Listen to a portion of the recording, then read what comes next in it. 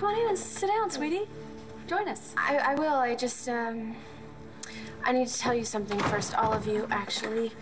What's up? I don't know how to say this. Say what, sweetheart? I'm moving. Across town? No. To Los Angeles. Jailbait, the music video, went viral. So the label wants me to record an album with them. They want me to fly to LA and start as soon as possible. Somebody say something. What about James? James wished me well, and, Cole is gone now, so... What about Hope? I mean, how long do you plan to be away from your daughter? Oh, no, Hope is coming with me. Legs and Marco offered to help. Sweetheart, what about school? Are you gonna just drop out? School will always be there, and this may be the only chance I have to follow my dream, for it to come true. Don't you love us anymore? Oh my gosh, Sam. Of course I love you. I love all of you. I'm gonna miss you so much, but it's not forever. I'll be back. Right? I hope that you'll be happy for me. Of course we're happy for you. Yeah, this is great, Starr. Congratulations. I would love your support. You're not gonna get it. You will move to Los Angeles, California over my dead body. You're not going anywhere. Dad. Yes, I am your dad, and I've missed basically your whole life. You're not gonna run out of me now. I'm not. Leaving all of you is going to be the hardest thing that I've ever had to do, and I've done very hard things. You certainly have.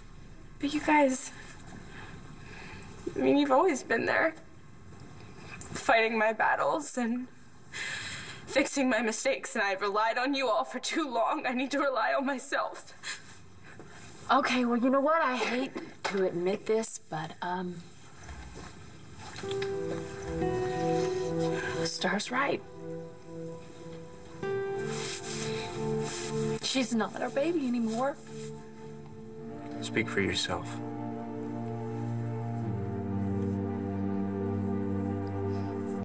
We are seconds from the final episode of Fraternity Row.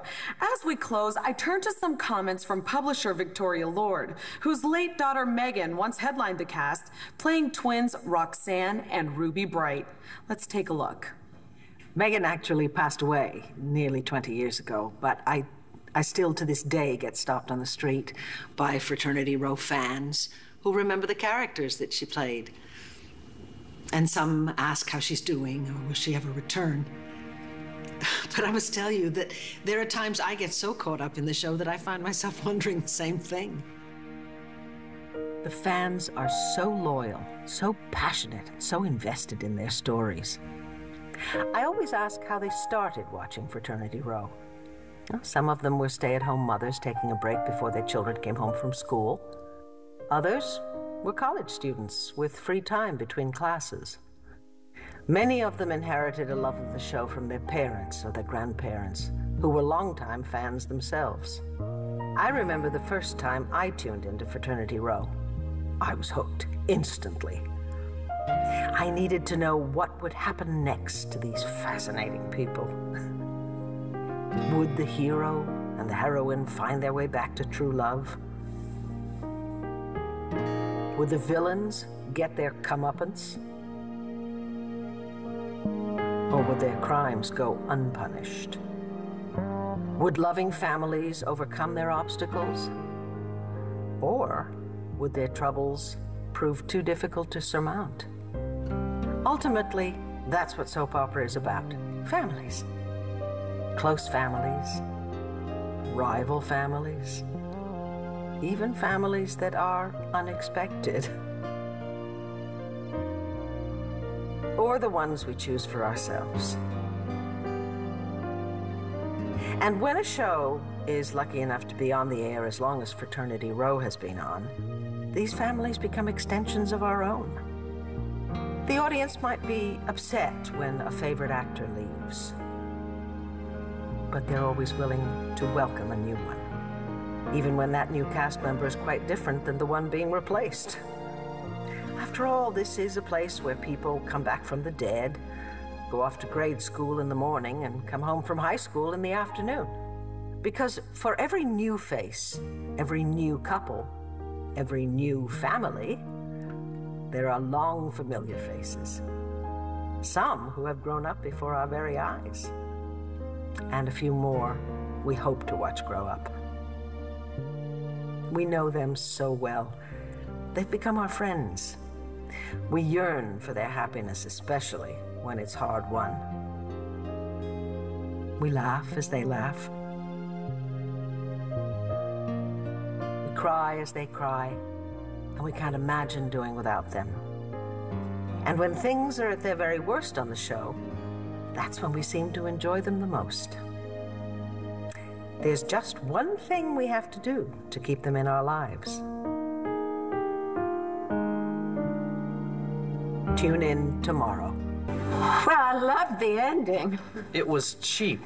They just wanted to shock us. What's a sex change? That is a conversation that we are going to have later when you're a little bit more grown up. That's what that is. Okay, got it? I liked it. I did. I especially liked the part where Moon stayed with her family instead of chasing after eternity. Nice try.